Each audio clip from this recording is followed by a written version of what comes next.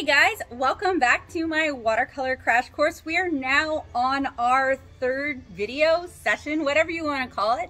I'm really happy to see you guys again. So last time I did a painting demo for you guys. It wasn't really a tutorial, but you were definitely welcome to paint along. But it was a good opportunity to introduce you guys in a very meaningful, to at least me way, hopefully it was meaningful to you guys, in a very meaningful way to some of the common watercolor techniques and some of the common watercolor materials that watercolor artists use when they're painting. Today, I thought I would take the materials part a step further and introduce you guys to not only some of the art supplies I recommend that you guys try out if you're just getting started out and you want to get the most bang for your buck. For those of you who know you're going to like watercolor, it's just a matter of time. I get you, I'm the same way, or I was the same way when I first started out, and I wish somebody had given me this recommendation list so I wouldn't have spent so much money on art supplies that I didn't like at all. I'm also going to go over some of the more common art supplies and types of watercolor supplies so that, you know, you guys have a better understanding of the materials that artists frequently use for watercolor and hopefully can go shopping with confidence. I do a lot of art supply reviews here on the channel, so if you ever have any questions, if you ever want to know more about something, make sure you check out the search bar, see if I've talked about it, and if I haven't, feel free to reach out to me and ask about it. You can do it in the comments section, or if you really want to make sure I see it, you can come hang out with me on my Discord server, the Paint Box, and ask me there. So I've got some of those common art supplies with me right now. I can't wait to tell you more about them today and demonstrate how they're used. So let's get started.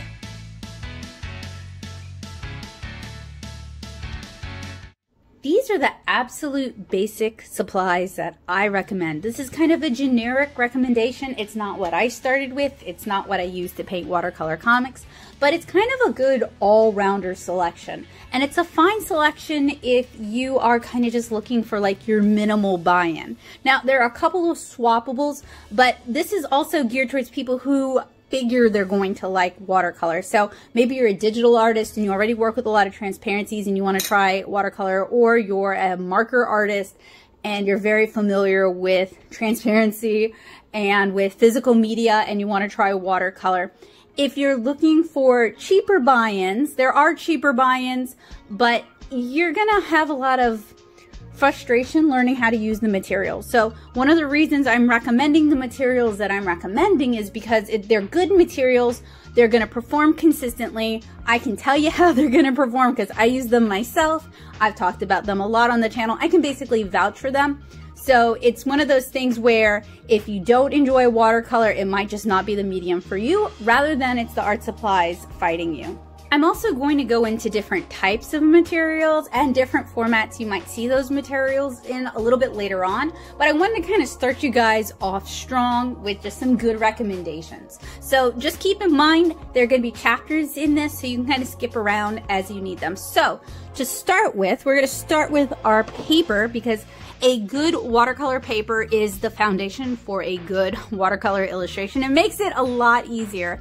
And while cotton rag paper is more expensive than cellulose paper, I think it's going to be able to perform better. I use both types of paper. I am familiar with both types of paper, and I'll talk about the differences a little bit later on.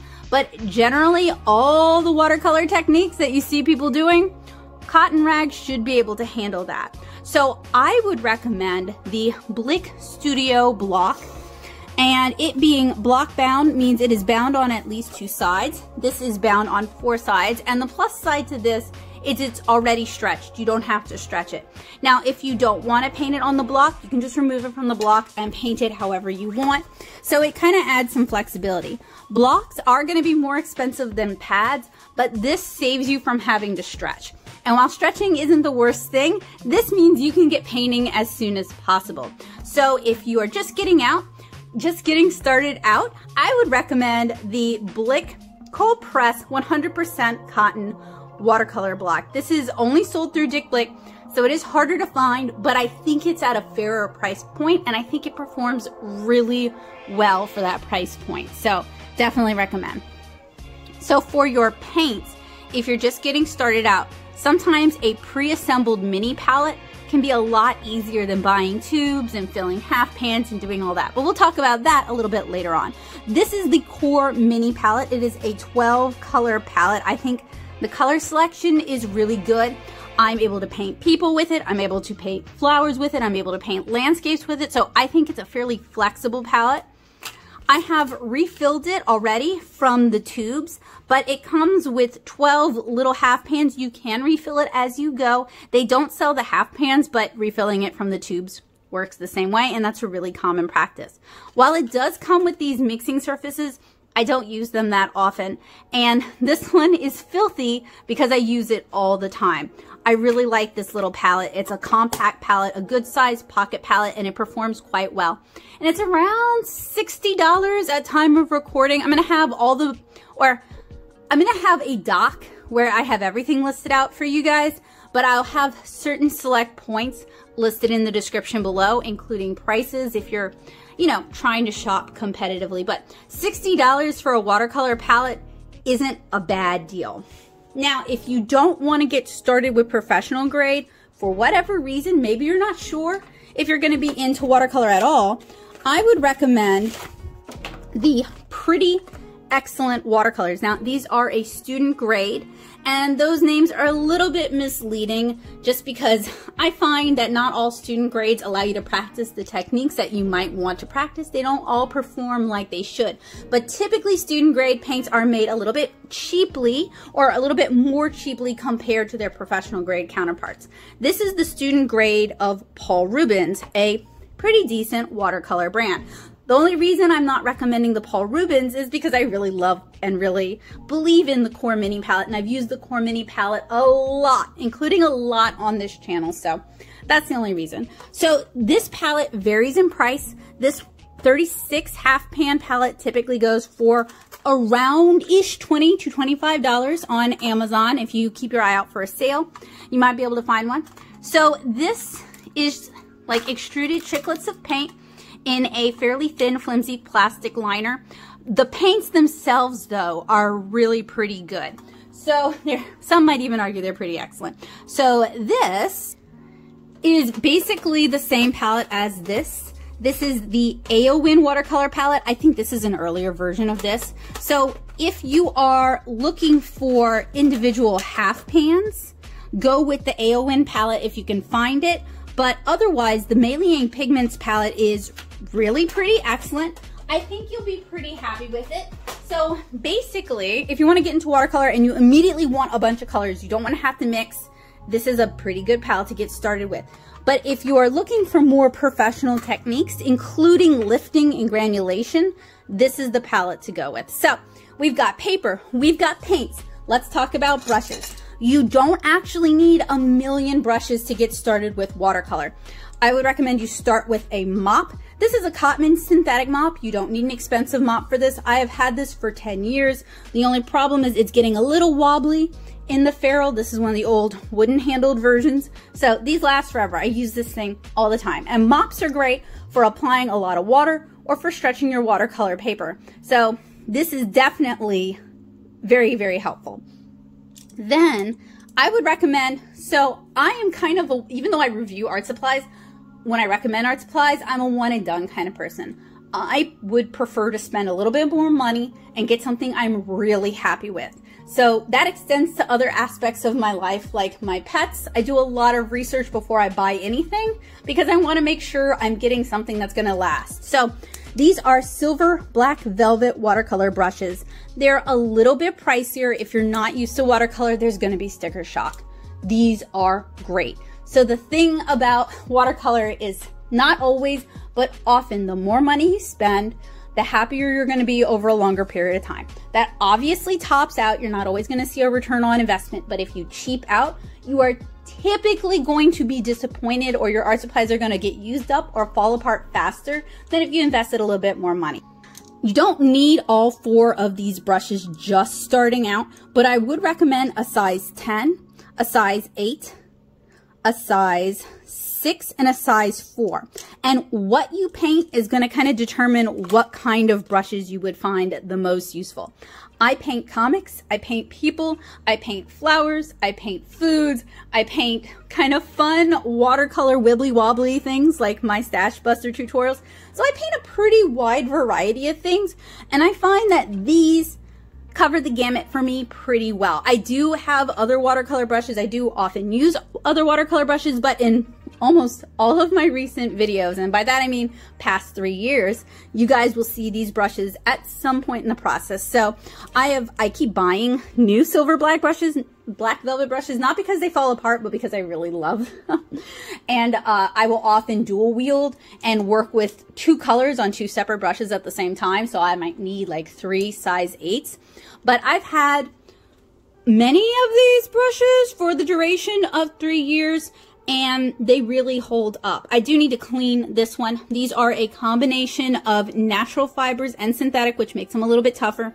But if you have ethical concerns about using natural hair brushes, which I understand, I get you. My concern is synthetics typically just do not perform nearly as well as a good squirrel or even a good synthetic mix. However, the Zen brushes by Royal Langnickel are not bad. I haven't had a chance to play with them all that much yet, but they're pretty affordable and they're not bad. So that might be a direction to look in. And there are a lot of watercolor artists who do like synthetic brushes for their own reasons.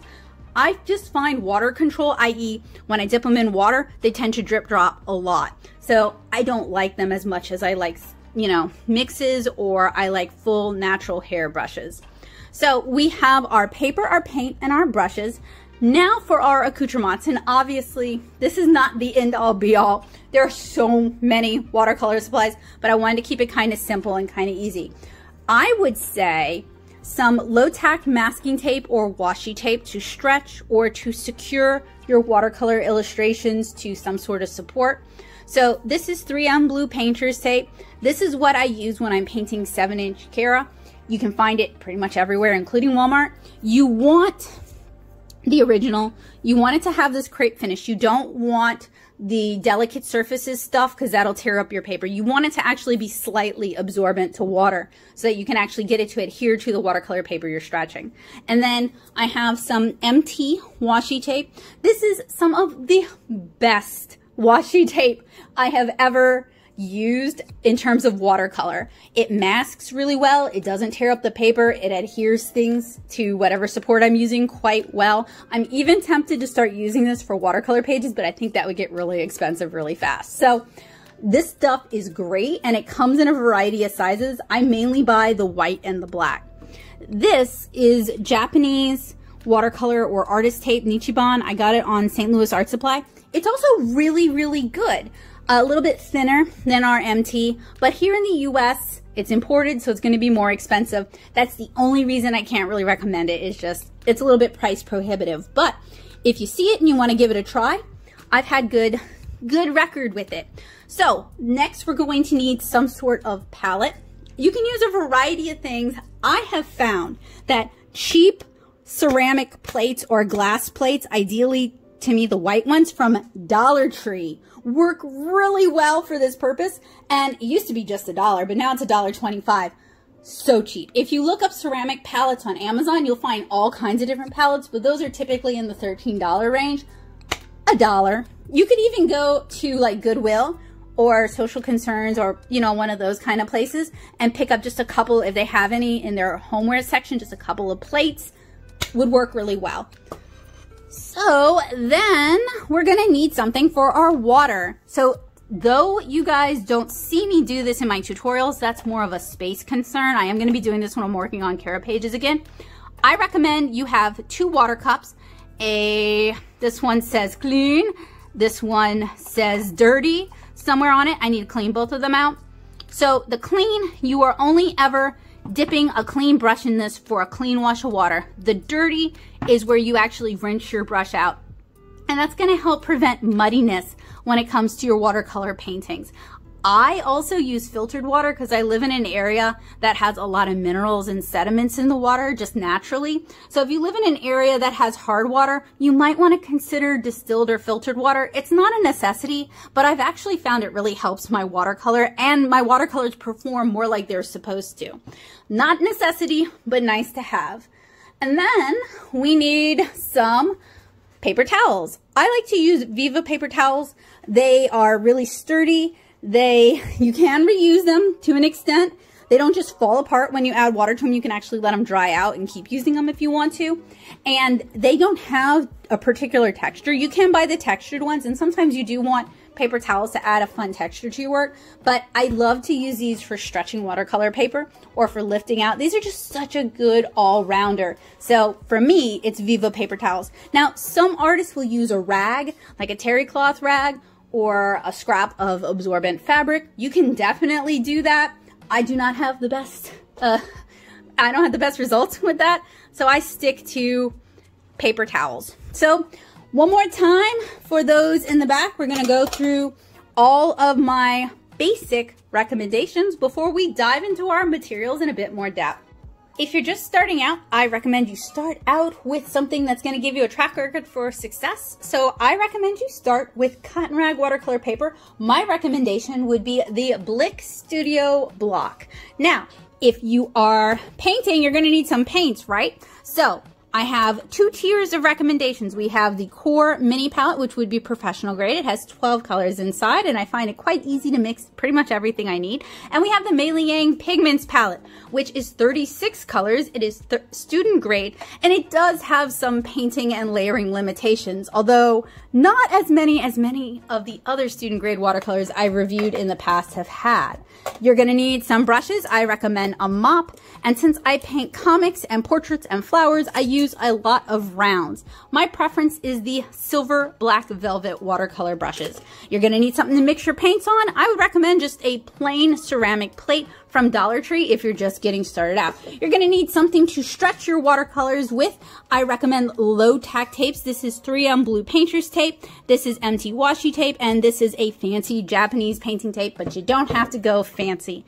Now for our accessories, I recommend 2 cups for your water. These are Faber-Castell Click and Go cups with a paint puck. That's a little scrubber inside. You don't need that. You can just use regular cups for the time being, but I would recommend you use like Mardi Gras cups or disposable cups or something that doesn't look like your normal drinkware, because nobody wants to be drinking watercolor water. And then finally, you're probably going to need some paper towels for a million different reasons.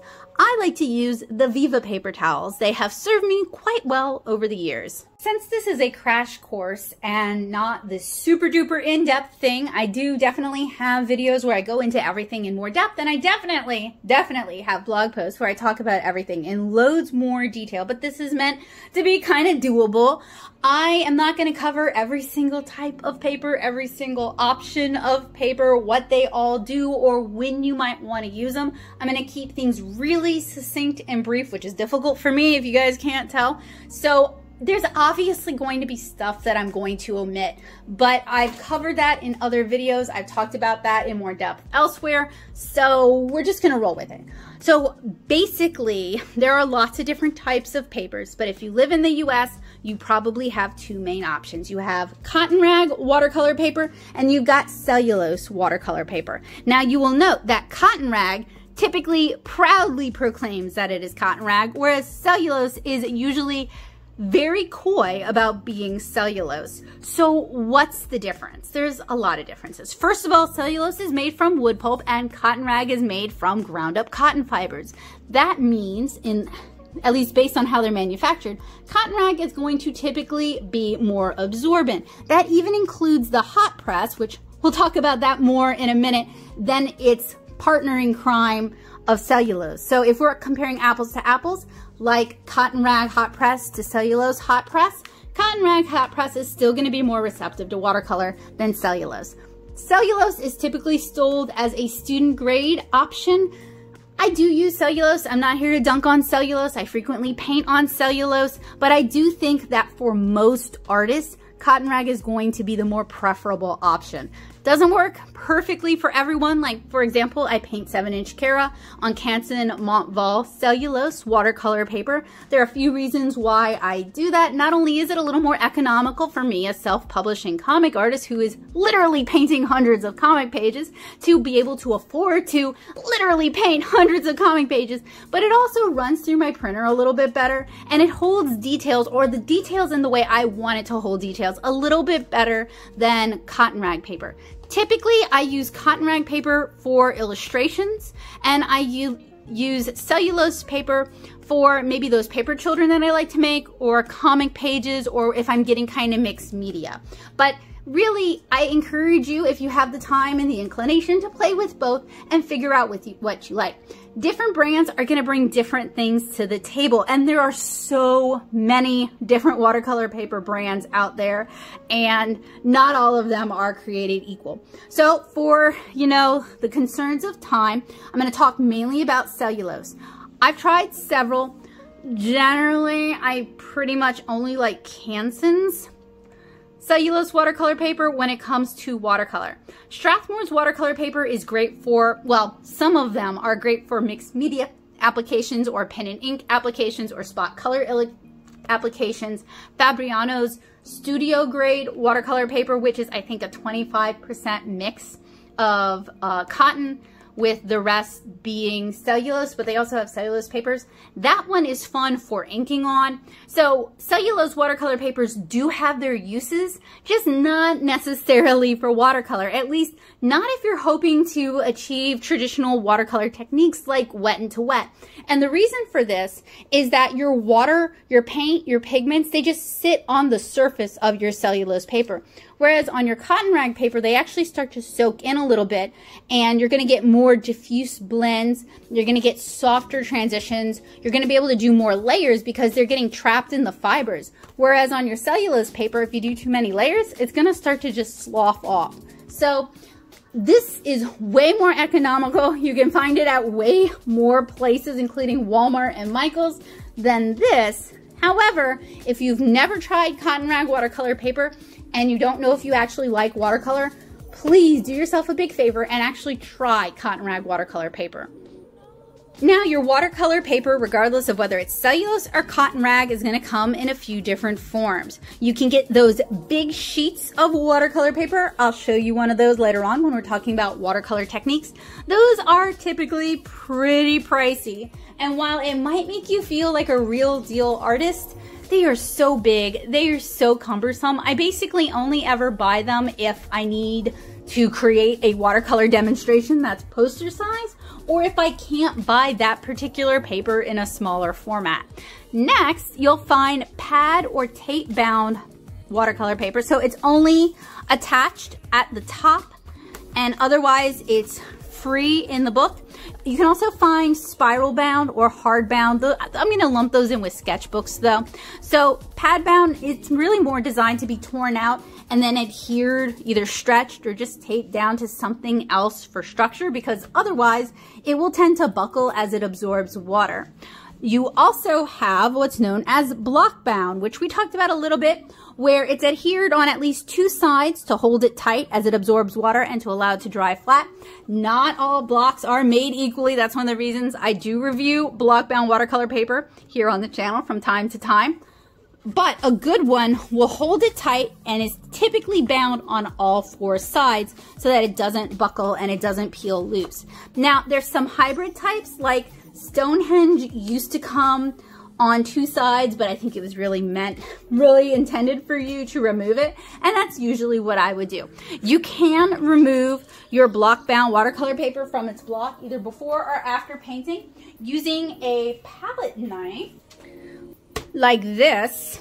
And when it comes to watercolor, I don't mull or mix my own watercolors just because I've got enough hobbies. I don't need another. So the only thing I really use palette knives for is you insert it here at the opening and then you pull and it will slice through the glue and remove your page from its block. So if you like to run your watercolor paper through a printer, like if you're printing a comic page, this could be your buddy. If you don't have a palette knife, you can use a butter knife. Just use the dull side to kind of pull your way through. You can also use a bone folder if you happen to have one of those. So when we're talking about cotton rag watercolor paper, there are typically two types that are commonly available: mold and machine made, so like this, and handmade watercolor paper. Mold or machine made is typically, and they do vary, and I highly recommend you look them up on YouTube because the processes for all three are really very interesting. But it has a more even texture, while it might have some surface texture, which we'll talk about a little bit later on.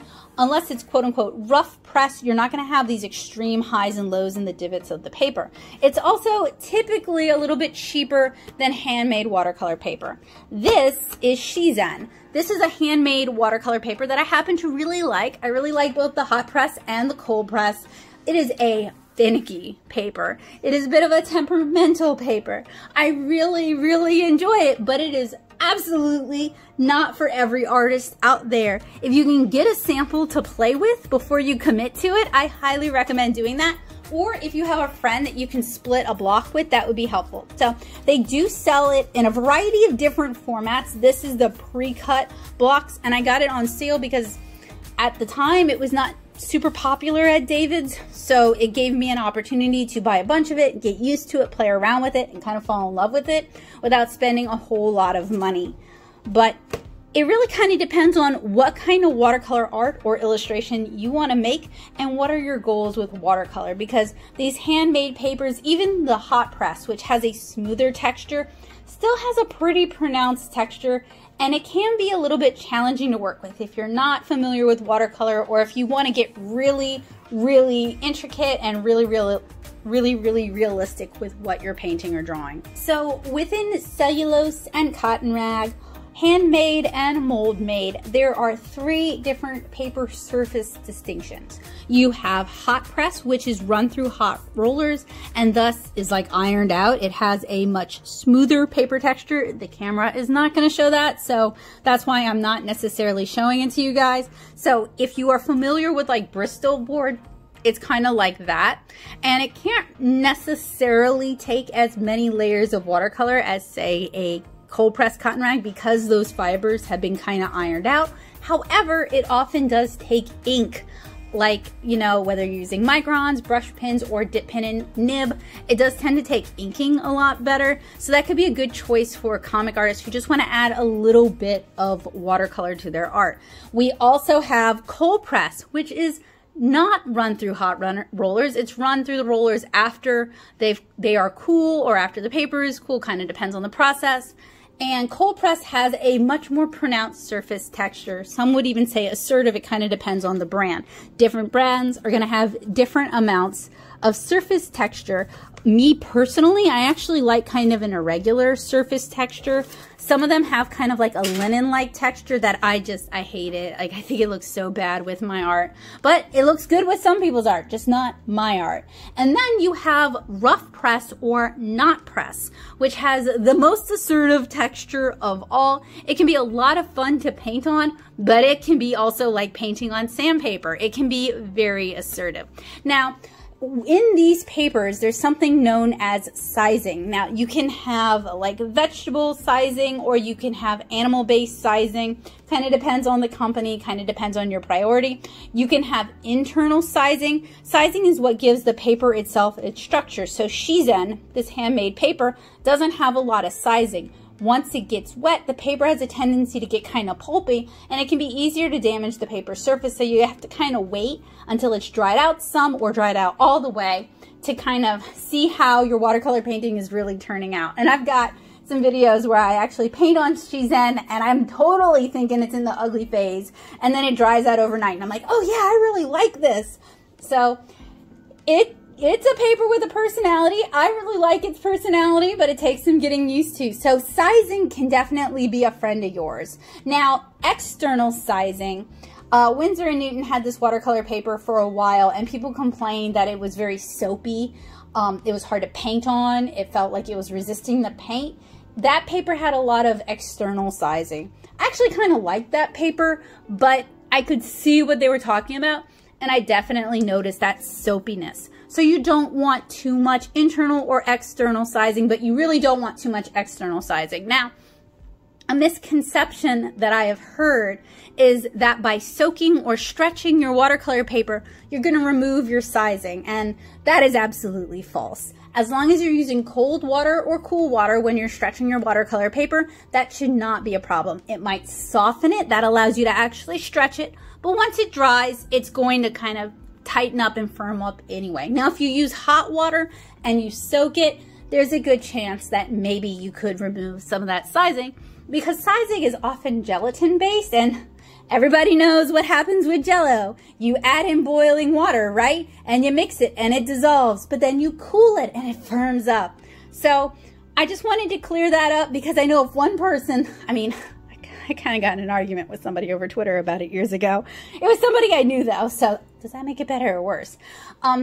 If one person thinks that, you know, I figure it's probably not unheard of, and I wanted to just address it so that's not something you guys worried about. I wanted to talk about paper weights, and your paper weight has something roughly to do with how much the paper weighs in a certain amount. I can never remember that. So basically, for us talking about it more practically, it really has to do with the paper thickness to a degree, and how sturdy the paper is, and whether or not you need to stretch it. So watercolor paper is typically available in 90 pound, which is like a lightweight cardstock sort of weight, 140 pound, which is like a heavier cardstock sort of weight, and that's what I typically use, and 300 pound, which is almost like an illustration board. So I typically use 140 pound. It's just easier to find, it's cheaper, it does everything I need it to do. The downside is 140 pound is going to need some kind of support. You're either going to need to use it on a block, tape it down, stretch it. You got to support it somehow. It's a lot like me. I need that support, y'all. Send me nice comments. So 140 pound. This is an example of the Stonehenge mini pads. It looks something like this. If you don't support it or stretch it, it will typically start to buckle, and it can dry buckled. Which is, some people kind of like that. Some people like painting like that. I'm not dissing it. I don't like it myself. I find that then the water pools in weird places and lifts up in weird places, and I need control. I need support and I need control. So I usually will stretch or at least tape down my watercolor paper.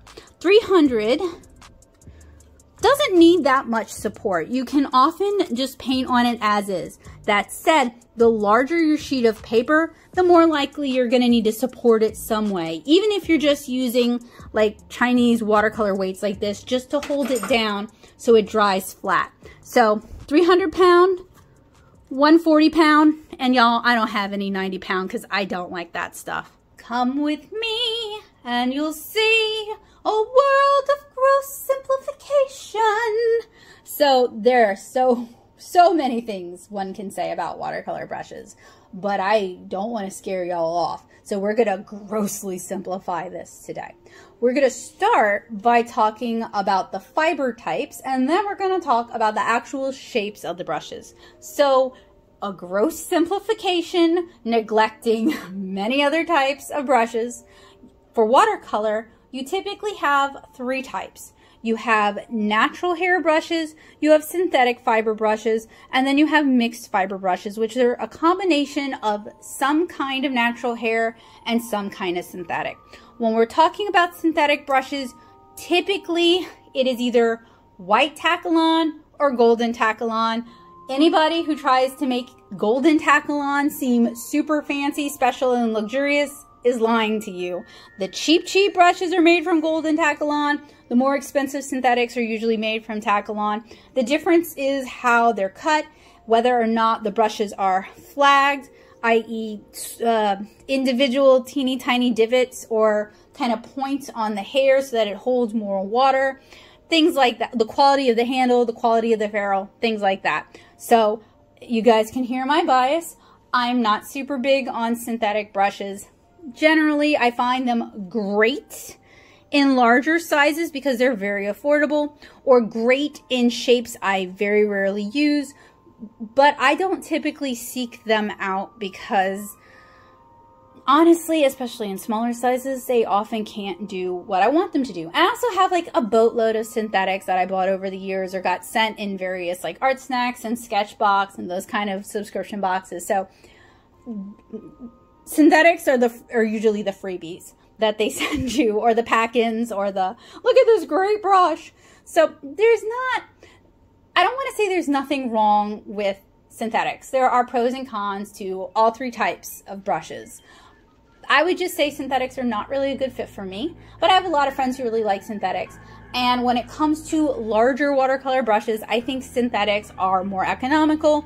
And for the kind of watercolor painting I do, at the size that I do it at, I cannot necessarily tell the difference between a synthetic brush and a natural fiber brush. That also said, if we're dealing with the really big sizes, a synthetic brush might be $40, whereas its natural hair counterpart can be $300 to $400, which that's a lot, especially if you don't have any sponsors. That's a lot of money. So I can't necessarily swear up and down that those larger size natural brushes are just the end all be all. So when it comes to natural hair brushes, you have what's known as camel, which is a pony hair. It's going to be really coarse. You remember those Crayola brushes that would like fray all over the place? Those are camel hair. That's typically sold as student grade. That's typically sold to kids. They're not good. They're not good. Next, you're going to have squirrel. Squirrel is fine. It can be a little bit soft. So if you have, hand control issues, squirrel might not be the best pick for you, or it might be something that you practice really hard to get really good at. And then we used to have Kolinsky Sable, which we don't really have so much anymore. Natural hair fibers, in terms of a painting experience, are great. It's like the Cadillac, but there are ethical concerns because obviously those hairs have to come from someone, and it's not like those animals are just like, yeah, here, locks of love, have a bunch of my hair. No. So I definitely see you with the ethical concerns. That also said, a good natural hair brush that is well taken care of can last like 50 years. Is yours gonna last like 50 years? Do you have cats? If you have cats, probably not, because I don't know about you, but Bowie likes to chew the bristles of most of my watercolor brushes, even if I put them up. So, oh, and rougher watercolor papers can start to blunt your watercolor brushes. So, a full natural hair brush might not be the best pick for you. So then you have mixed fiber brushes, like these Silver Black Velvet. They're a combination of synthetic and squirrel. Now, they do not solve the ethical concerns of natural hair brushes, but they do... Oh, wait, I'll get back to that then. Sorry, ADHD, brain remember to... You know what, I'll just go there now.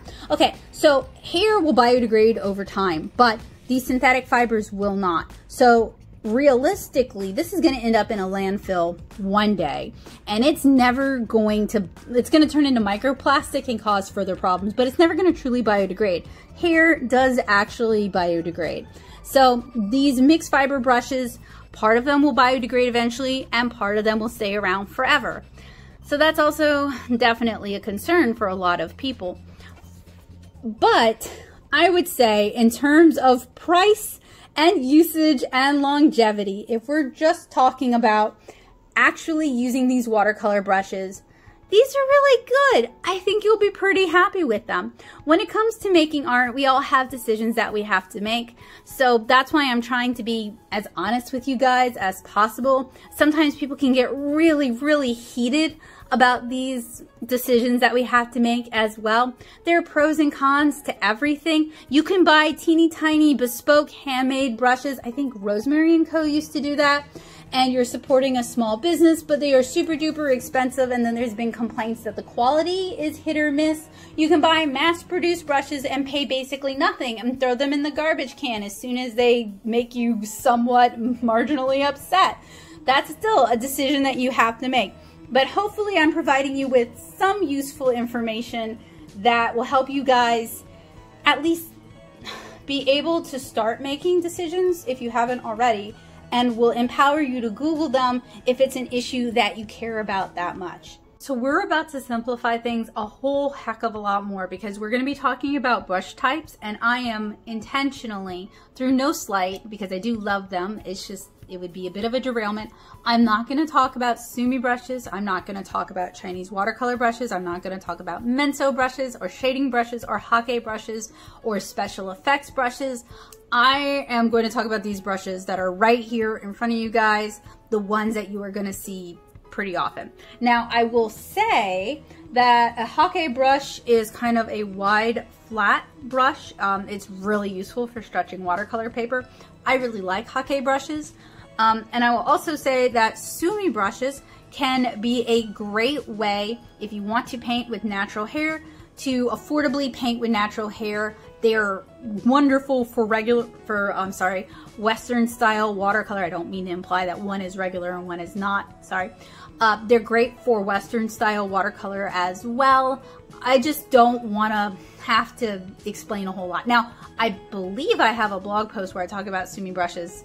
That, or I started one and I never finished it. And I do have videos where I talk more about watercolor brushes in general. So if you're interested in learning more about that, there are resources out there for you guys. But we're going to talk about the ones that you will probably see the most often in the watercolor selection of your Michaels, maybe your Walmart, maybe your favorite art supply store. We have a mop. They are available in a variety of different filaments. So the basic sections of a brush are the bristles, the ferrule, which is typically made of metal. Nicer ones have 2 crimpings on them. And then the handle, which can be made out of, typically made out of wood or made out of plastic or acrylic, but acrylic's a type of plastic. Even if it looks like it might be plastic, it might have a lacquer coating on it. You guys can see where it started to chip off here. I want you guys to take this really seriously when I say this. I don't say this to be rude. I don't say this to be mean, but I see it in every single watercolor class I teach, whether it's kids or adults. People will leave their watercolor brushes standing upright in the water. So you're gonna ruin your brushes. You're gonna ruin my brushes because it's my class and I'm providing the brushes. You're gonna ruin my brushes if you do that. The reason for this is multifold, really.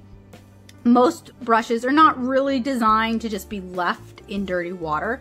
And then most of the time that water is way up here on the handle. So what happens is it seeps into the metal ferrule, goes into the wooden handle, which is wood, so it absorbs it, the wood expands, and then when it dries out, it contracts. The lacquer starts to crack, it starts to separate from the ferrule. Even if you're careful, and I'm very careful, that can start to happen, but it's definitely going to happen if you leave your brushes in watercolor water. It'll also deform the bristles. Just gravity, storing your brushes like this over time is going to deform the bristles. There are ways that you can save them. So with synthetic brushes like this, if you suspend it very carefully, so none of the wood, just some of the metal ferrule, if it's in boiling water, it will cause the bristles to straighten out again. If you have natural hair brushes, you can use what's known as brush soap, or you can use like a non-lotiony sort of bar soap. So a cheaper soap, even Ivory could be good for that. But they do sell something known as brush soap that works, General's Old Masters brush soap. It smells great, it works great. Not only does it clean your brushes, it conditions your brushes. Highly recommend. Anyway, lather it on, shape the bristles by hand so that they go back into the shape you want, let it dry fully.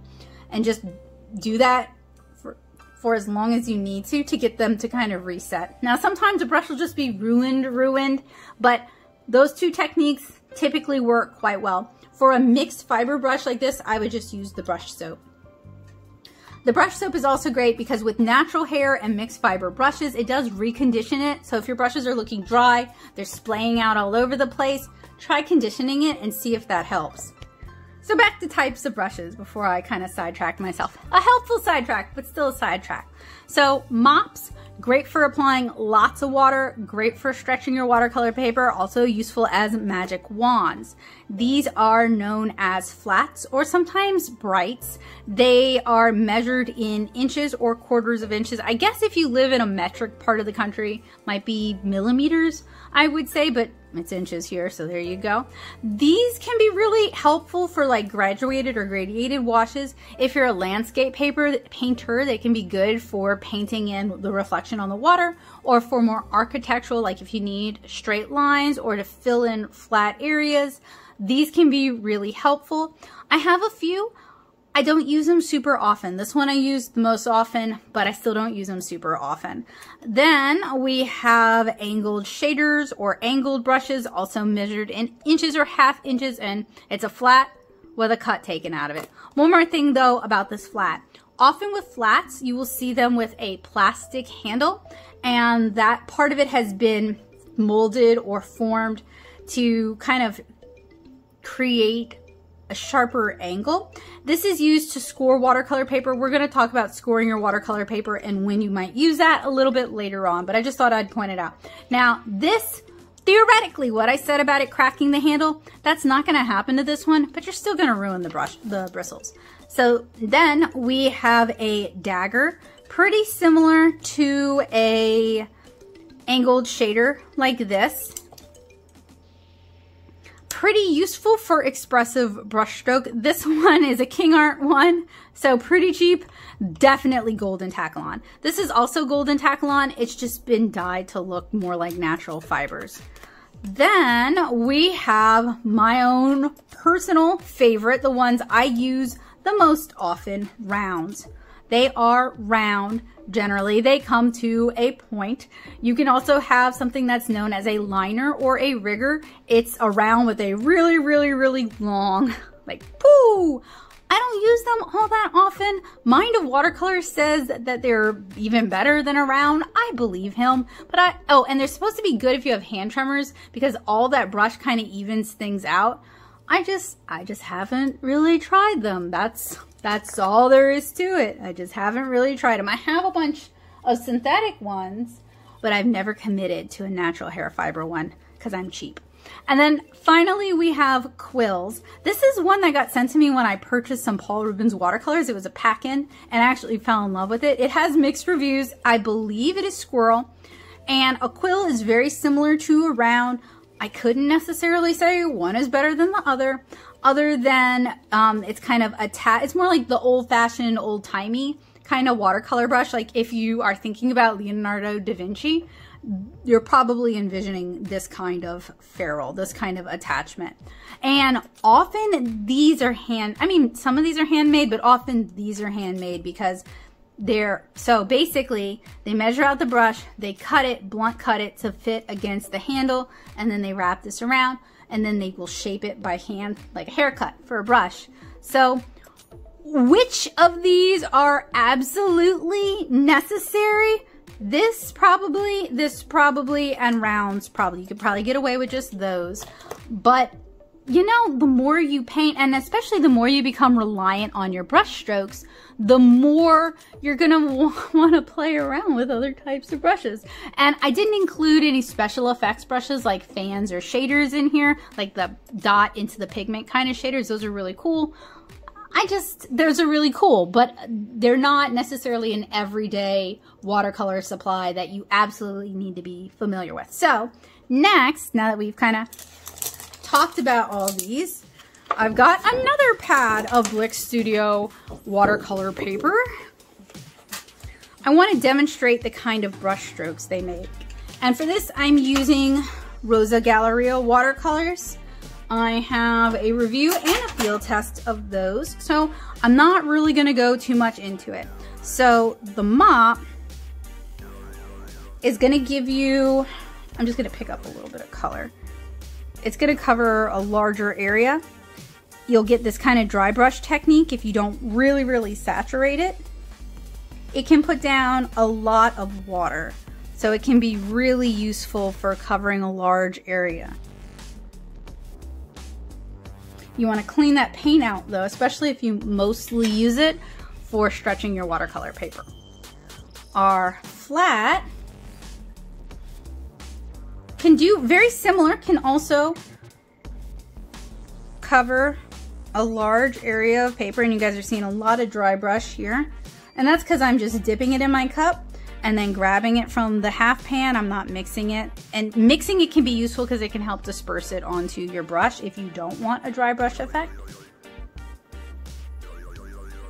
You can also use it for kind of like a brickwork texture. So really easy. Or you can use it to do straight lines.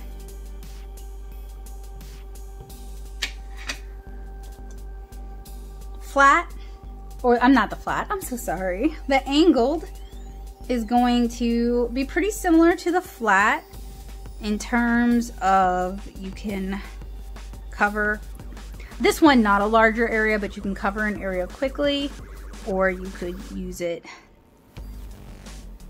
to paint kind of bricks, or you can use it. This one is a little bit more precision because it has that angle. It can really kind of get in there.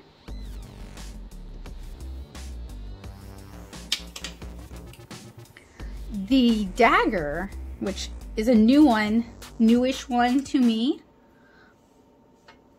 This one is a little more expressive because it has that interesting shape going on. This one might be good for brush lettering or hand calligraphy, but not as good for these kind of like straight line architectural, at least using this side. That is better though. This is almost like a striper where you can get like a really nice fine line on it. Our quill. Great for when you want to feel like a Renaissance painter, but a quill can give you some really beautiful expressive line work, like good for painting, say, petals or hair. To me, quills and rounds are kind of just like good all-rounders. I can do a lot of different things with them. I can pull fine lines. They have the bounce and the capacity to pull longer lines or to really vary my line weight. And one more thing I want to kind of point out to you guys. So, as I spill water everywhere, you see this rounded part on the brush? That's what's known as the belly. That's what holds the water in your brush. So the belly is important because it literally holds the water in your brush. So synthetic brushes don't really have that. So they really can't hold as much water, and they tend to be way more prone to dripping all over the place. So water control is more challenging if you're using synthetic brushes than if you're using mixed brushes or if you're using natural fiber brushes. And also a well-cut round, whether it's a quill or whether it's a round, is going to have a belly, and then when wet, come to a nice fine point. That's something you want to look at. And this is gross, especially during times of COVID, but if you're in a store and you want to see if it's going to come to a fine point, used to be you'd put it in your mouth to see if it, so gross now that I talk about it, to see if it comes to a fine point. I thought that was gross even before COVID. Some stores do have like little cups of water here and there. However, in the store, your watercolor brush is probably going to have some sizing in it, and that's just to protect it while it's in the store and people are handling it and traveling with it. You can wash that out with cold water in a sink. So it's meant to be removed. Please wash your watercolor brushes before you use them for the first time, because I'd feel so bad for you if there was a bunch of sizing in your paint or you couldn't get your brush to work properly because of the sizing. Now, if you're traveling with your watercolor brushes, something I like to do, in addition to my other precautions, is I like to use brush soap, shape my brush, and let it dry, because that's going to act kind of like sizing while also conditioning my brush. Then finally, we have a round. And everything but the mops are available in lots of different sizes. Mops are only available in a few different sizes. So you can get super teeny rounds, you can get really big rounds. Really big rounds tend to be pretty expensive. Big price tag to go with a big round. And these are just really versatile for watercolor comics because you paint a lot of different things, and rounds are capable of handling a lot of different things. So this is one of the Zen watercolor brushes I was telling you guys about. It also comes to a point at the end for scoring. Now, this has kind of mixed stories about, first of all, this is a very cheap type of crimp. It's basically a crimp for looks only because it doesn't even go in. But this is a plastic handle, so like what are you biting into? Like with the wood, you crimp it so it bites into the wood. With this, they probably glued it in. That's another reason you don't want to wash your watercolor brushes in hot water because A, it'll dissolve the glue in your brush so the bristles will fall out, and B, it may dissolve the glue that holds the ferrule onto the handle. So anyway, very cheap kind of ferrule, and I lost... Okay, now I remember. So on Dick Blick, this is supposedly entirely synthetic. According to Watercolor Snacks, though, this is a mixed brush with natural and synthetic. But the price tag for these is really pretty low, so it is probably synthetic. But it's not a bad synthetic. I've tried a bunch of different synthetics, and this one, really not a bad one at all. And you can find them like everywhere, including like Michael's. So this is an old Michael's brush. It is a Simply Simmons. You see some white gouache. We'll talk about that in a minute.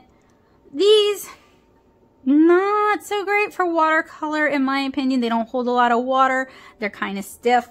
What I do think they're good for is using them with white gouache to add accents after I finish painting and to kind of tighten everything up. So your stiffer synthetic brushes that are not really good for watercolor can be great for adding fine details later on or for adding gouache later on. So I think that covers all of our different types of brushes.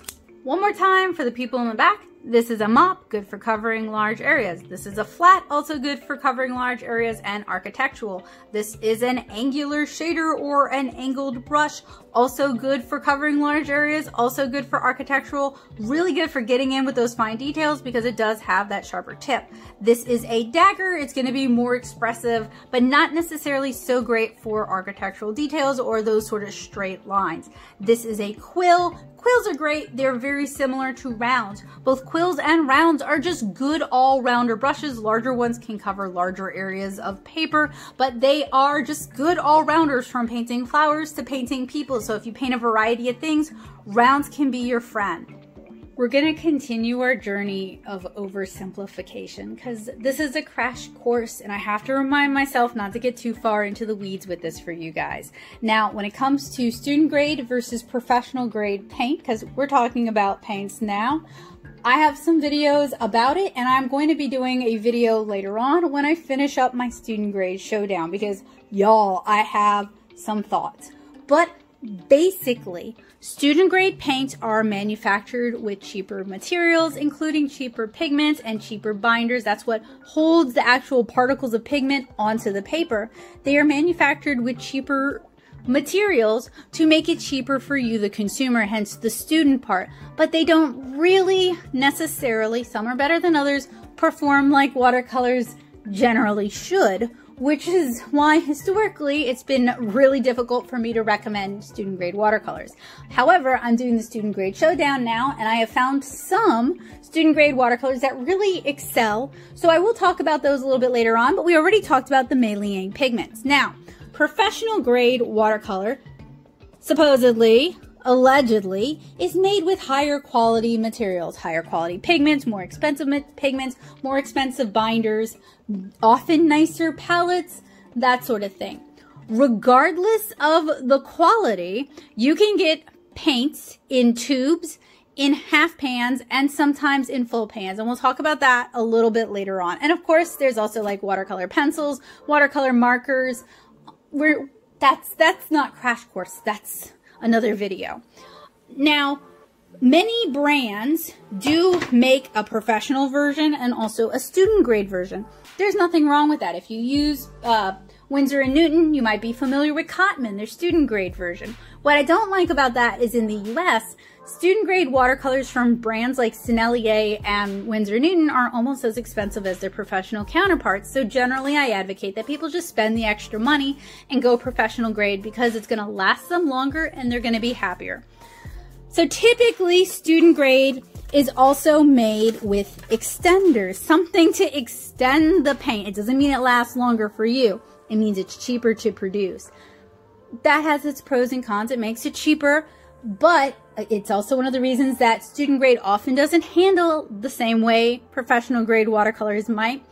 And it's also why if you buy student grade, you may notice your paint getting used up really quickly. Whereas if you buy professional grade, it tends to last a really long time. You can get a lot of painting out of a single half pan. So to me, as someone who loves watercolor and has been watercoloring for a long time and is going to continue watercoloring for a long time because I'm only 2 volumes in on a 4-volume watercolor comic series, it's worth spending the extra money to get higher quality, to get pigments that I can count on that are not necessarily gonna shift or harden and not be usable or basically evaporate into nothing. I like paints I can count on because I'm painting hundreds of comic pages and I need to be able to count on them. There are some good student grade ones out there. So I want to show you guys, let's start with the student grade paints. This is typically what you would see at like Michael's or Walmart. Basically, you will see them at art supply stores, but basically if a store's focus isn't art supplies, they're going to probably have student grade watercolors. And it can be really deceptive because there are a lot of paints that are basically student grade watercolors that handle and perform like student grade watercolors that claim to be professional quality or master quality, which is another reason I'm doing the student grade showdown. So if you are going to spend, oh, this isn't the one I thought it was, sorry. If you're going to, ooh, it stinks too. If you're going to spend a lot of money on paints, if you're going to make an investment, and typically good watercolors can be kind of pricey. A lot of people do have sticker shock, but I want to remind you guys that watercolor in the long run is cheaper than acrylics and it's cheaper than oils. And while it's not cheaper than digital because you have infinite paint and paper with digital, you do end up with a pretty cool finished product that you can hold in your hands without having to go to a printer at the end of it. So that is a big plus. You generally are going to want to pay more than $20 for, 12 colors. Like that, you should get comfortable with that idea now. So there are a lot of options when it comes to student grade paints. Some of them are real wacky and wild, and I love a gimmick. So I love the wacky and wild ones. Usually they get bonus points just for being weird. I'm weird, so they get bonus points for being weird. These are actually okay. Now, everything I am showing you guys, I've reviewed it. And I think everything I'm showing you guys, the review is live with maybe one exception. So you guys can look up any of these if any of these look interesting to you. These are the See Me Art watercolors. They are all over Amazon. They are typically rebranded. These are really, really, really, really bad. I am starting to see, as I'm reviewing cheap student grade watercolors, that they use dye instead of pigments. And the problem with this, there are going to be dye-based watercolors where that's on purpose, whether we're talking about radiant watercolors or we're talking about lake pigments, which are just dyes that have been attached to a substrate and then formed into watercolors. The problem with these kind of dye-based watercolors is as soon as you turn to water, the color goes away. So you can't do light washes, you can't do gradients, you can't do wet into wet because these fall apart. And if you watch the video, I talk about that a lot more. So they look very bright and colorful and pretty in the half pans, and they are horrible, horrible as watercolors. So that's my PSA for today. Now, some are better than others. The Rosa Galleria watercolors are a lot better than the See Me Art watercolors. I had some problems with them, but I think I will chalk that up to European. They're problems that are kind of common to European watercolors that I struggle with, but you might not. So I'm going to chalk it up to just a different kind of formulation rather than the actual quality of the paint. But this palette is around $35. So it's very, very reasonable. Then we have the Mailing Pigments palette, which I already talked to you guys about. While it is not the professional grade from the same brand, it's really pretty excellent. Now, one of the downsides to this particular palette is it's not, because these are in a cheap plastic liner, it's not as easy to upgrade this as you run out of colors with more professional colors. So that's why I recommended that Aowen palette a little bit earlier. And then this weird, wacky, and wild, wonderful palette from Superior is definitely probably student grade. You cannot refill it, but it's actually really fun to paint with, and it doesn't do too bad. So some of the problems with student grade: your watercolor illustrations are just not gonna last as long because colors are gonna fade, colors are gonna shift. As you're actually painting the painting, you're not gonna be able to do as many layers. Colors are gonna get really chalky and weird, and they might start to lift up. You're not gonna be able to do a lot of the same techniques that you would be able to do with professional grade watercolors. And that's one of my big about student grade, is if you love watercolor techniques, if you love watercolor for the wet into wet and the wild blooms and the soft gradients and the beautiful, beautiful granulation as the pigment particles, I'll demonstrate that in a little bit, kind of separate into nooks and crannies on the paper. Student grade generally isn't going to do that for you. Now, for me, as a student, or as someone who was a student, I wanted watercolors that would do most of what real watercolors should do, so I could get a feel for that, so I could start learning how to use it. So that's why I usually advocate that you spend a little bit more money, and not all of these are price prohibitive, and you go for the professional ones. Now, the difference with professional grade watercolors, and this is a simplification again, is they're going to use higher quality pigments. They're going to use higher quality binders. They're going to use higher quality palettes. They're going to last a lot longer because they're not full of extenders. So we talked about the core mini palette. In this palette, we have the Roman Smalls Aquarius watercolors. And I bought these, I bought a tester set. So that's another cool thing about professional grade watercolors, is they want you to love them. So they will sell test packs with anywhere from 3, maybe the primary colors, to 6 colors, usually at a reduced price. So you can actually try them out and see if you like them. You can also sometimes buy dot cards, but I find those to be kind of overpriced. So the testers are where it's at. Roman Smalls is one of those companies that did testers. So that's a great way to try out professional grade watercolors and see if you like the brand. And these are cool because Roman Smalls is really pretty affordable. You can get them through Jackson's. I don't have an affiliate link. And they come in whole pans. This is what a whole pan looks like. So it is like double a half pan. Anyway, you get more paint for these, and they should last a little bit longer. And we have the Paul Rubens. These are, okay, disclaimer, they also make tube watercolors, and I like their tube watercolors better, but their half pan set is not bad. It's very aesthetic if that is your thing, and the paint quality is really pretty good. I think my complaint was really just the color selection was not as fun for me as the Tubins. But these are half pans, so they're half the size of a whole pan. They will still last a while. I can paint an entire chapter of Kara, and unless it's like, for some reason I just eat Daniel Smith Undersea Green, I can paint 30 pages of comic without having to refill any pans. So, and those pages are 11 by 14. So, you know, when you buy nicer watercolors, they're going to last a little bit longer.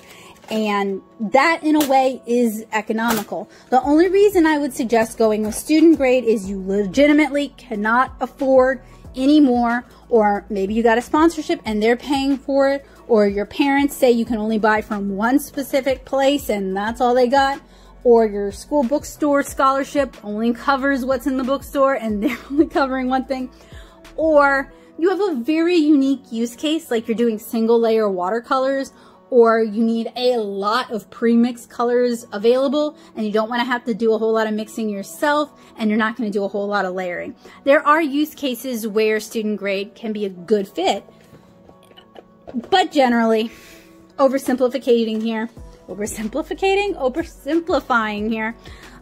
Professional grade has made me happier. And then this is PWC watercolors.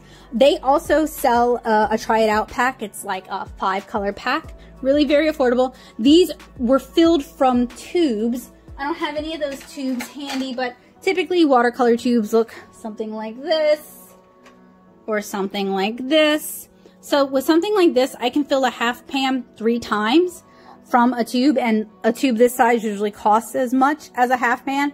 For something like this, it's closer to 5 to 7. So tubes can be a really great economical way. And Winsor & Newton claims that they're the only company that their half pans are specially formulated for re-wetting, and that might be true. And they insinuate that if you fill your half pans from tubes, it's just not going to be the same.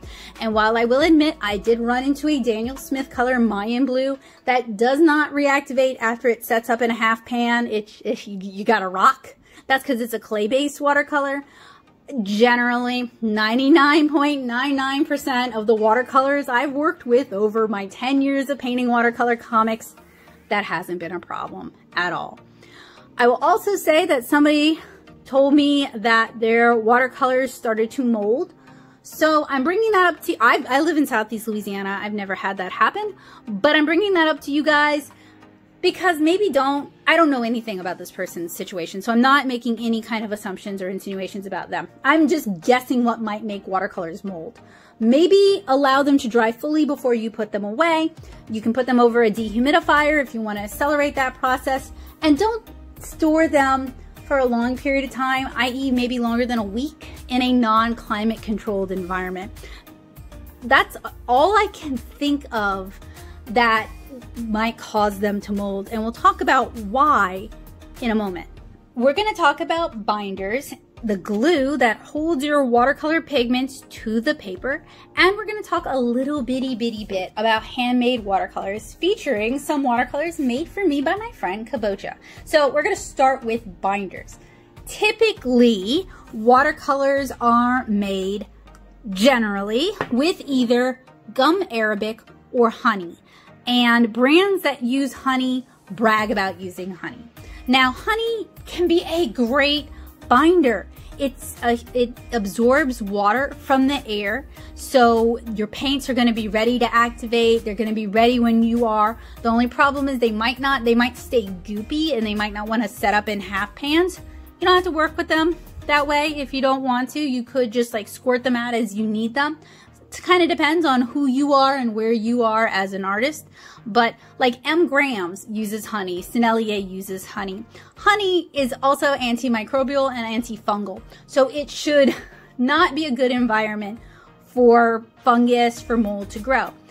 That doesn't mean it can't. So if you are buying handmade watercolors from someone who's using earth pigments that they went out and collected themselves, if they didn't sterilize their earth pigments, well, you got dirt. And what does dirt do? So that could be a situation where your hand-poured watercolors do start to mold. I could actually see that if the pigments themselves weren't properly sterilized, or maybe they were using cosmetic grade pigments or talc or mica and it wasn't properly sterilized. I could maybe see that festering over time. Now, gum arabic is not antimicrobial. It comes from the gum acacia tree. It's also used in food. So both honey and gum arabic are food safe. This bottle has, usually it's like a light yellow color. This bottle has discolored over time. But I love showing people this because gum arabic can make your blues and purples look a little bit dingy. Like for years, I thought I hated ultramarine blue because I just don't like Winsor & Newton's ultramarine blue. And then I tried Core, and we'll talk about that in a second, Core's ultramarine blue, and I fell in love. So Core uses Aquazol as the binder. This one has yellowed a little bit over time. Mainly I keep these around as demonstrations to people. This used to be a lot clearer, but this has aged way better than this, and this bottle might be younger than this bottle. Aquazol is another somewhat popular watercolor medium, and it's the binder that holds the pigments together. So if you are making homemade watercolor, you do need to add a little extra something to just discourage bacterial and fungal growth. So you do have some options, and clove oil is a really popular, easy one that isn't going to discolor your paper. And that's what Gouache used, and that's what she talks about in our live stream that we did together, which was loads of fun, where she demonstrates how to make homemade watercolors. So if you're interested in this, or if you're just interested in how people do that, you should definitely check that out. And Gouache mainly uses cosmetic grade pigments for their handmade watercolors, but they're using gum arabic, although they're using a different form of gum arabic. It's in a powder form. They're using clove, and then they're using a little bit of magic to make something that looks this awesome. These aren't the only binders. You also have glycerin, which is like hand soap or vegetable glycerin, which can be used in food. And that's typically for children's grade stuff to make it more washable. So it's not going to adhere as much to the paper or to clothing. And sometimes you have dextrose, which is weird. So generally I find that when companies are not proud of their materials, when they want to hide something from us, they'll do just that. So there have been paints where I was like, these are super duper weird. And I had to really dig and found out they were using dextrose or glycerin. Companies playing coy includes pigment information. I have found that when companies don't want to give pigment information, either they don't know it, like Arteza, because they're working with another company and they're white labeling, i.e. purchasing the product manufactured by another company to sell under their brand name, and they don't have the pigment information, or they are intentionally not giving you the pigment information, as is the case with semi-art, because, and this is just a guess, just a supposition, I think they're using dyes.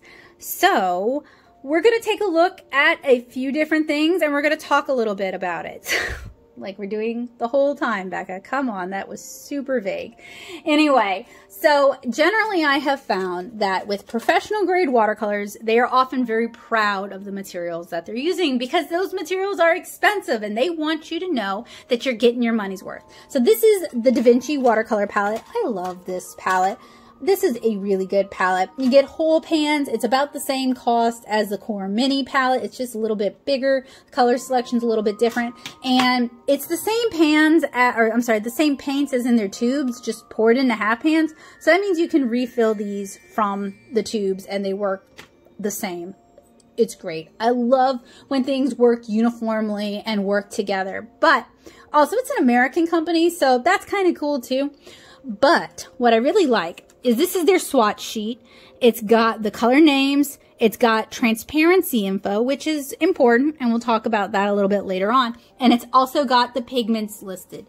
So, and this is slippery slope. Typically, you want colors, your base colors, not convenience colors, but your mixing colors to be one pigment. Maybe two pigments at most. It's going to make for cleaner mixes overall, especially if you're using these as mixing colors and you're going to mix them with other colors. The more pigments that are involved in a mix, the quicker it's going to turn to mud, generally. What I like is that they also include the pigment information right there. Now, there are some pigments that are just always used for the same colors, like ultramarine blue is almost always made with PB29 unless it's made with real lapis lazuli. Same goes for Prussian blue, usually PB29. Burnt umber and burnt sienna, usually made with PBR7. You do sometimes see variations. Some brands like to get sassy, but typically certain colors are made with the same pigments. So when it comes to professional grade, it's going to really boil down to finding paints that handle in a way you like and that have attributes that you like, because they're probably using very similar pigments from very similar sources. So I love it. I love it when a company discloses pigment information. So here's where things get kind of weird. So those of you who watch a lot of YouTube, watercolor YouTube, You know about these. Now, I love the super granulating colors, but I have a different use case for them. These have gotten a lot of heat because these are so not light fast. So these do list some pigment information, so there is some pigment going on. They also list the transparency, and this little square here that's like half and half, that would mean it's semi-opaque, so it has some coverage. And then it says light fastness outlist. These are very light fugitive, and the reason for that is because they're using dye in order to get the kind of duo color effect that you get from these. So I think they're cool, but these are not really watercolors for anything that you want to sell or that you want to display, and they are not forthcoming about that, which is my problem with it. I like the watercolors, but I do wish they would be more honest. When we're talking about watercolor, typically most people think about transparency. Watercolor is just known for being very light and transparent and airy. Some people even think it's very kind of weak and very pastel. And a lot of artists, myself included, work really hard to show that watercolor can be way more than just that. But the transparency thing, it has some legs. You see, you've got watercolor that is typically meant to be transparent. And then you've got gouache, which is an opaque version of watercolor. So generally, if you want transparency, layers, lots of glazing, then you think about regular watercolor. However, you typically have 4 degrees of transparency when we're talking about watercolor. You have fully transparent, you have semi-transparent, which might have a little bit of a haze. You have semi-opaque, which is maybe half coverage. And then you have opaque, which, while not full coverage, because it's not gouache, it's gonna be a lot more opaque than your transparent color. And I know that sounds confusing because it's all very relative. I've noticed that European paint companies, typically their watercolors are just more opaque than their American or Japanese or Chinese counterparts. It doesn't make them poor quality watercolors, but it does make them not really suitable for the kind of watercolor painting that I like to do. So it's gonna really vary brand by brand. I do review professional grade and student grade watercolors. So if you're interested in a particular company, you can feel free to reach out to me or check the channel to see if I've talked about those. But if you guys have looked at my comic, 7-Inch Carol, which you can read for free at 7inchcarol.com, little plug there, you guys will notice that I really like a lot of layers and I like a lot of glazes, and that means I like a lot of transparency. So the brands that I typically will recommend to you guys, just move these out of the way, are going to be brands, and move this out of the way as well, brands that are capable of those more transparent washes, brands that are capable of lots of layering, brands that are capable of clean color mixes, because that's what I value and that's what I like.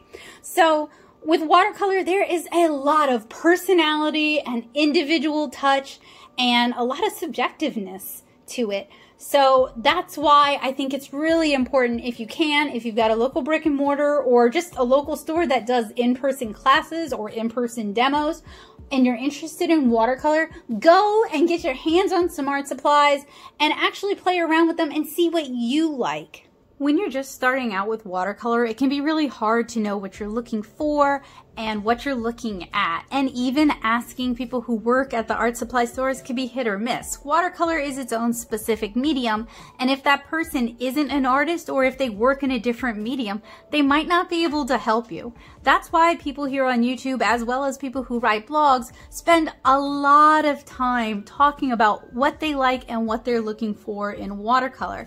And everyone's taste is going to be very specific towards their end goals. So when you're getting into watercolor, I think it's really wise to start with some recommendations from people whose art you like. And that's why I gave you guys some recommendations to kind of help you guys start off on a good foot. Those are paints that I've painted with a lot, that I'm really comfortable with and that I'm really happy with. And I think they can help most artists, most watercolor artists. I think they will satisfy most people's needs. But as we figure out what kind of art we want to make, what kind of styles we like, what kind of message we want to send, and what kind of mediums we want to use, then we can start to really narrow things down and develop personal taste. So I've included some examples of my work just in case you forgot. I'm always telling you guys I'm a watercolor comic artist. I paint 7-inch Cara on Canson Montval watercolor paper, which is a cellulose paper, not because it's the best watercolor paper out there, nor because it's the most affordable watercolor paper out there, or because I just love cellulose watercolor paper so much. It's really because it is fairly economical, but performs quite well considering it's a cellulose paper, and I can afford to buy hundreds of pages of it to be able to paint my comic without losing too much in terms of quality. I'm also used to painting on it. I know how to get it to do what I want it to do, and while I could theoretically paint Cara on cotton rag watercolor paper, which is my preference for illustrations, I feel like I'd have to ink the pages instead of just being able to do pencils, and that would really change up my workflow and the end product. So for me and for Cara, and right now, Canson Montval is the best pick, although it's getting increasingly difficult to find, so I might have to find a good second option. And for a lot of my watercolor career, a lot of my time spent working with watercolor, I worked on cellulose papers because it was economical. When I worked anime conventions as a commission artist, I was known for having cute but very affordably priced commissions that I would whip out very quickly. And one of the ways I was able to do that without, losing my shirt, although I was losing my mind, was to work on fluid cellulose watercolor paper, which is very economical but performs pretty well considering. And I would also use Sakura Koi watercolors for that. And these aren't commissions meant to last a million years, but they were definitely meant to commemorate somebody's fandom and to make them happy for the few years that they're going to be up on the wall. So each use case is going to kind of dictate what materials you use and what you're willing to spend. If you can't spend $100 on watercolor paints, you can't spend $100 on watercolor paints. That's all there is to it. Somebody belaboring you or belittling you about that, it's not going to give you $100 to spend on paints.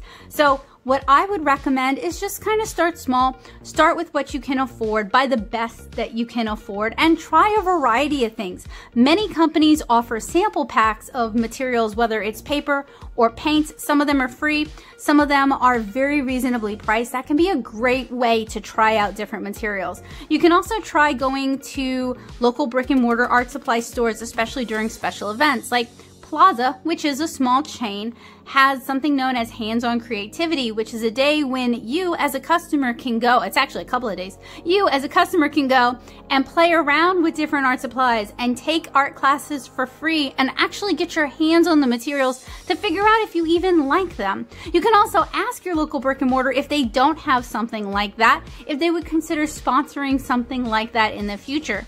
I worked one of those, and I have to say, although it was exhausting, I had so much fun getting to show people the art supplies and explain them to people and demonstrate them for people. I'm super passionate about trying to get people to fall in love with art and trying to get people to realize that anyone can make art. You don't have to even be good at it to love making art. So that could be an opportunity to play around with art supplies. Also, many local library systems offer free art classes. So if you'd like to learn a new art skill, don't be afraid to sign up for an art class. The supplies are generally provided. I know with the classes that I teach, we always provide the supplies for students, and it gives you an opportunity to bring in what you're working with and have someone who's a little bit more experienced maybe explain to you how to get the best out of your art materials. For every different type of art that I do, whether it's illustration or botanical art or comics, I use different materials.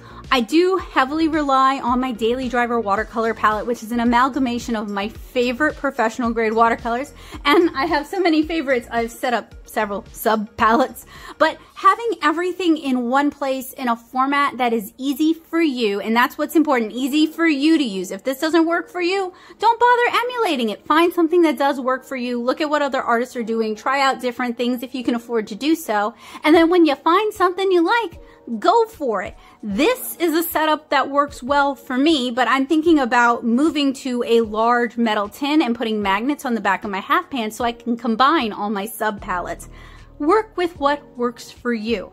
I used to use those round plastic daisy palettes. In fact, I still do for 7-inch Garrod because I need to be able to mix up a lot of specific colors very consistently, but that doesn't really work well for botanical illustration. Ceramic palettes work better for that. So it's all about trying out different things. Sometimes it's not gonna work, sometimes it's gonna work great, and figuring out what you like and what you don't like. And that's one way that doing art YouTube and sharing my experiences with you guys has been really beneficial for me, because I get the added benefit of rewatching my videos when I'm editing them and being able to critique my own work or even critique my own setup and figuring out what I liked about it and what I'm going to change in the future. So I didn't include this in the basic painting supplies, but I would also recommend that you get an archival box, something to keep your art in, or purchase archival portfolios. I tell you, make some, and they're very economical, and they will protect your art from atmospheric acid and degradation. And even if you don't like your art right now, save it, because that's a great way to track your progress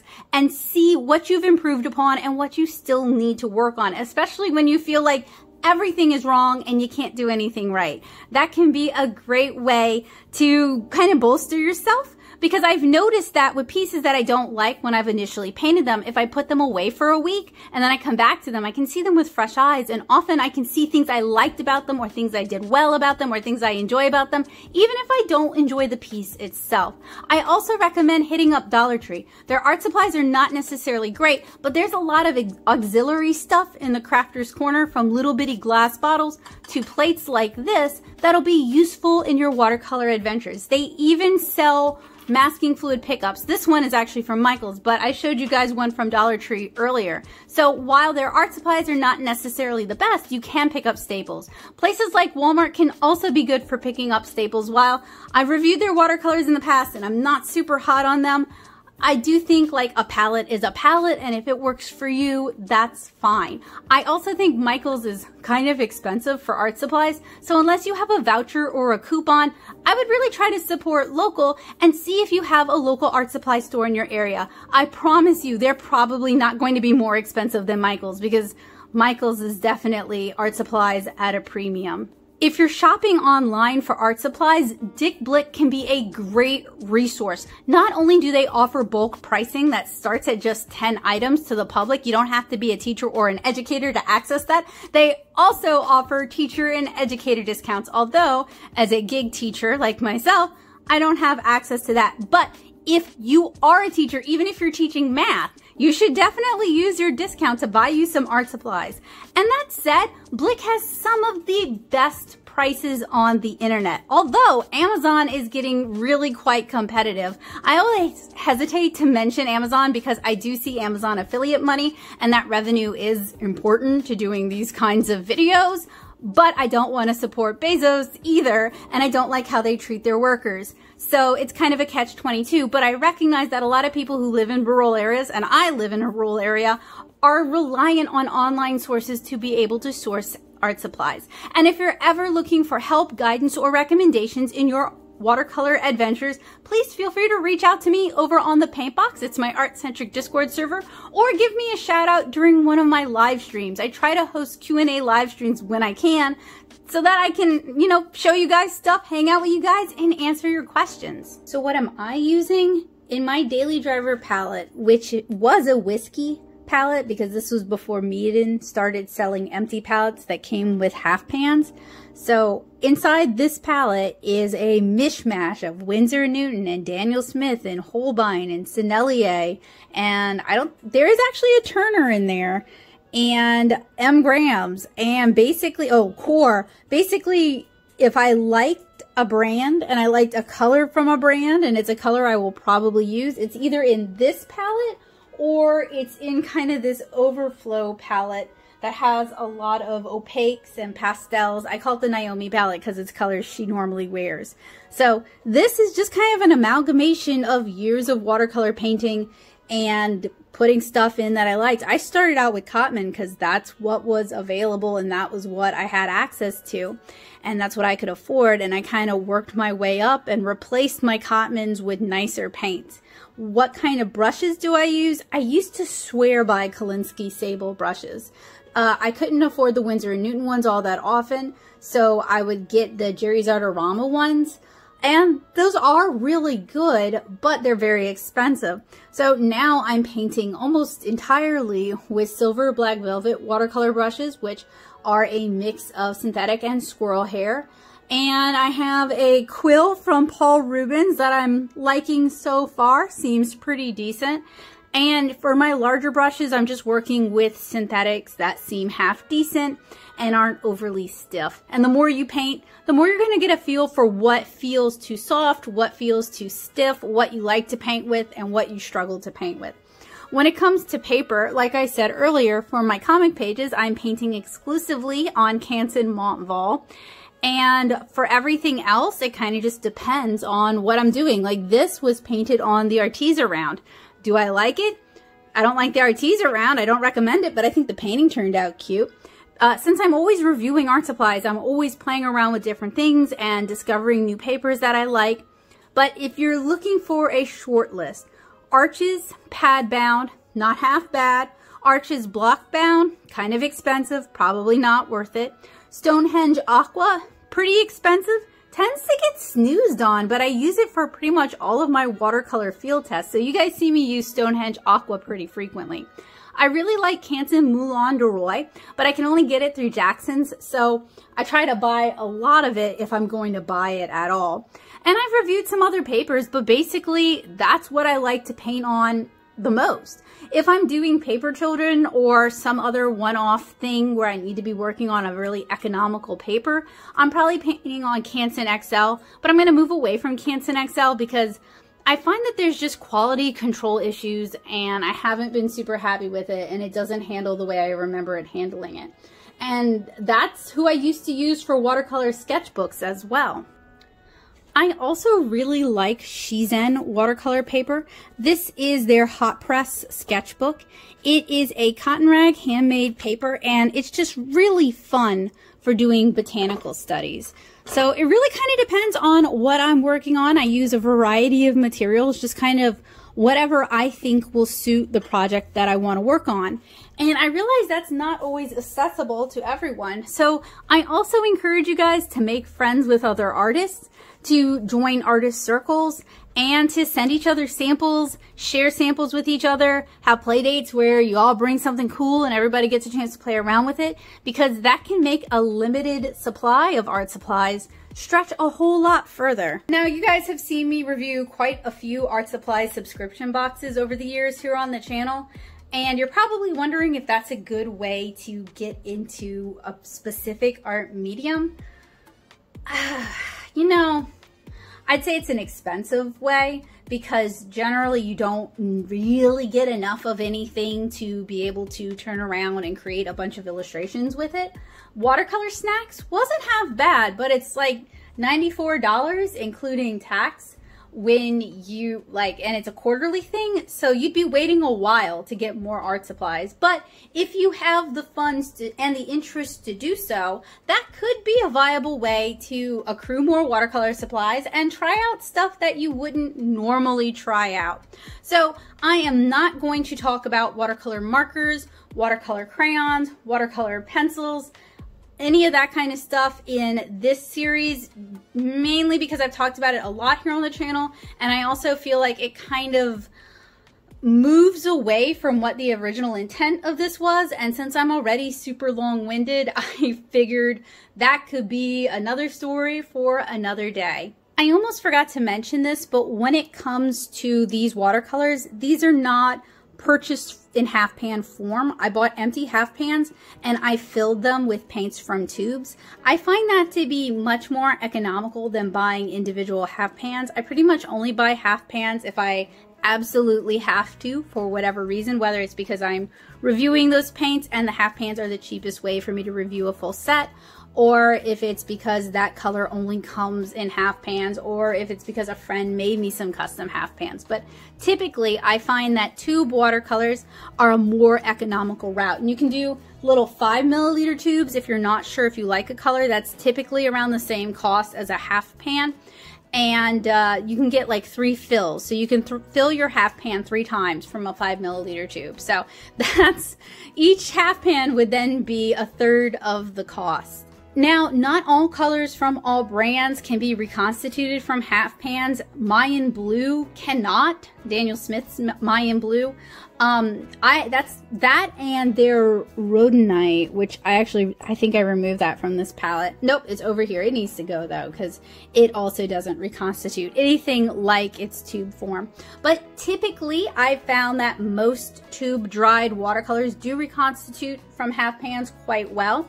And that's actually something I test when I'm reviewing watercolors, is to see if you can bring them back from this form, because I find, as somebody with a cat in limited space, I find that this format just works a lot better for me and for my needs. And you can buy empty half pan, whole pan, even quarter pans and 1/8 pans. I mean, those things are the tiniest little chiclets, but you can find those on Amazon. There's also people who 3D print half pans, and there's even bio printing where they're using ecologically friendly materials that will biodegrade in time. I would love to start working towards that with casein and cornstarch products, so that, you know, I'm not leaving a bunch of empty dead half pans when I'm dead thousands of years from now. But I haven't had a chance to play around with any of those yet, so that's something I'd love to check out later on here on the channel. I really hope today's walkthrough was helpful, useful, and informative for you guys. I remember when I was first getting started with watercolor, although I had a friend guiding me and giving me suggestions and advice, both of us had been on a very limited budget, and everything was bought very piecemeal, which can be very expensive if you're looking to accrue a wide selection of watercolors. But I still look back on those days fondly. That was a lot of fun, and that was some of the most fun I've had as an artist, because one of the things I love as an artist is connecting with other connecting with other artists, geeking out about art supplies, and having a chance to share some of my favorites and get to try out some new art supplies. There's something just so wonderful and connected about that. It's so community minded that I really, really enjoy. And it's one of my favorite aspects of my longer classes, when I can bring my favorites to show my students and have the pleasure of explaining things and demonstrating things to them. I really enjoy it. I've gotten to work as a product rep a very short couple of times, and I really enjoyed that as well, because being able to help people find their next favorite watercolor or drawing tool is really exciting, and maybe getting people to rethink how they think about art and how they think about themselves as artists, and sometimes even the possibility that they could be artists when they thought they could never make art or enjoy art as a creator.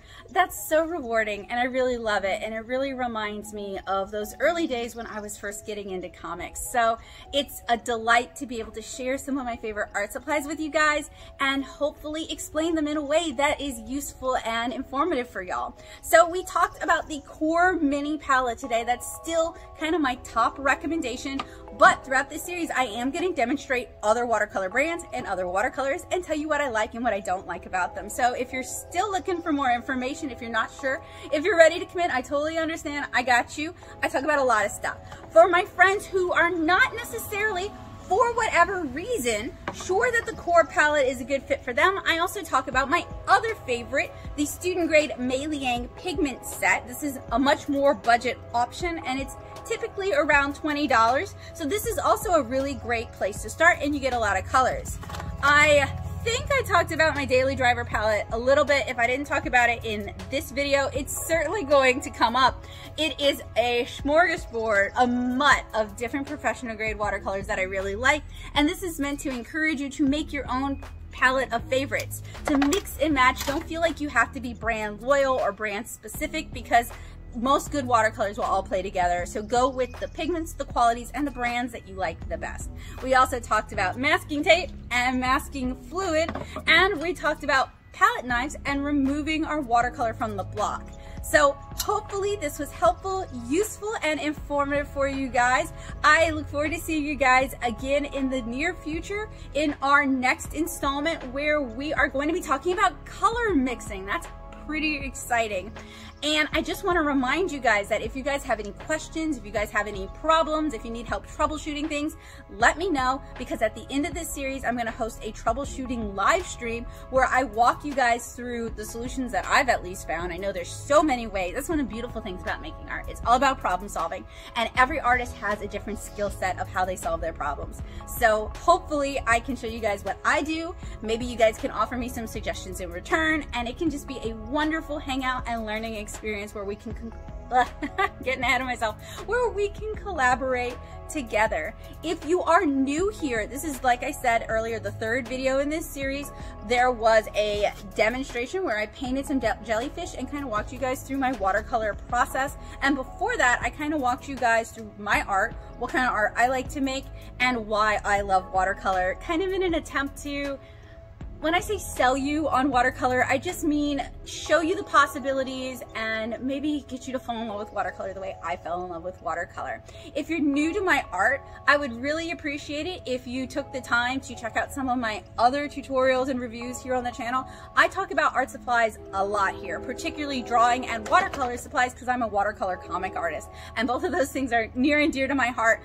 And I review a lot of supplies, not only to help me find stuff that I'm gonna love that I can use to paint 7-inch Cara, but as also to recommend to my students, both as accessible options that might be more affordable, because I do review a lot of big box brands, but also as a way to help them elevate their art or maybe solve some of the common problems that they're having. So that's why it's so important for you guys to get back to me with your watercolor problems, because hopefully I've got some watercolor answers. If you'd like to check out more of my art, it would also really mean a lot to me if you checked out my comics, 7-inch Cara. You can check it out as a webcomic for free at 7inchcara.com. Or if you're a dead tree format person like me, if you like books, and I love books, then you can buy Volume 1 and Volume 2 through the Natto shop at, well, 7inchcara.com/shop or nattosoup.com/shop. Don't worry, all of that will be linked down in the description below, as well as a list of the materials that I talked about and where you can find them.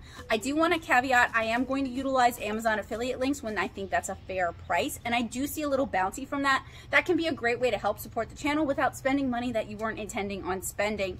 But in general, I think Dick Blick is a great online resource for people who don't have a local art supply store. But if you have a local art supply store, and I don't mean Michael's or Dick Blick, I mean like local, like David's Art Center or Moe's Art Supply, I highly recommend you give them your business, because your local art supply store can be a wonderful resource, not only of art supplies, but of like people who know how to use those art supplies and can curate a selection of art supplies and help you figure out what your next favorite it's going to be.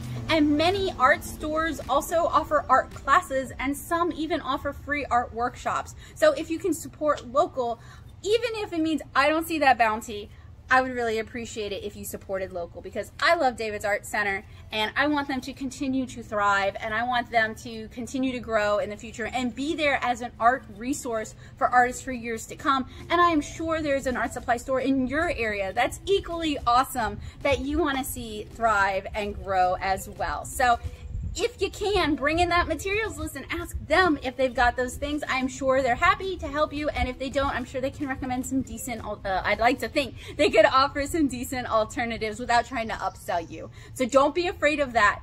Most of the time when you go to an art supply store, if the person knows what they're talking about, if they're trying to upsell you, they're probably just trying to convince you to spend that little extra money to buy something that's going to make you happier in the long term and is going to last you longer.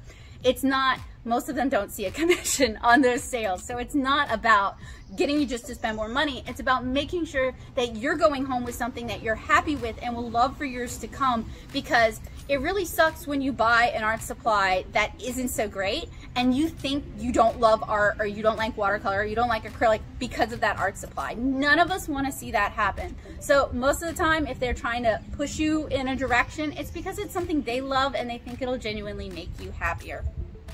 So I look forward to seeing you guys next time when we talk about color mixing. So make sure you bring your paints and your brushes so we can mix some colors together. Hopefully this was helpful, useful, and informative, and hopefully I'll see you guys next time, and hopefully this was helpful in making art a habit. Bye guys!